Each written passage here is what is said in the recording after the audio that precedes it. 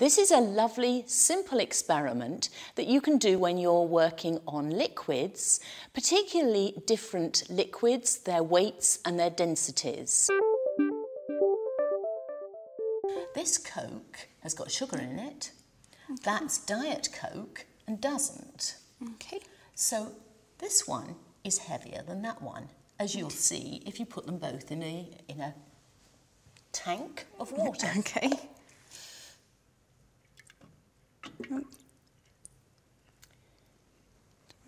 Oh, it's sinking, yeah.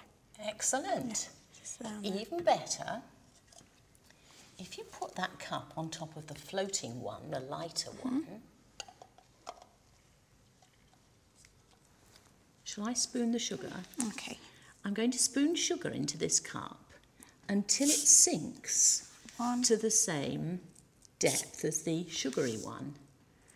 You can see we've already got 3, 4, 5, 6, 7, 8, 9, 10. Yeah. A bit more, or are you there? That's nearly there. It's about halfway down. Yeah. That's 11 spoonfuls. If you take it out, you can show us just how much sugar there is in a can of Coke. I don't know about you, but I wouldn't have guessed anything like as much as that.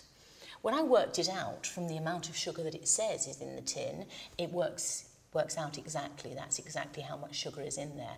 But it is surprisingly visual, showing the children just how much it looks like. Yeah, I mean, you wouldn't eat that much sugar, but you do when you drink a can of Coke. Absolutely right.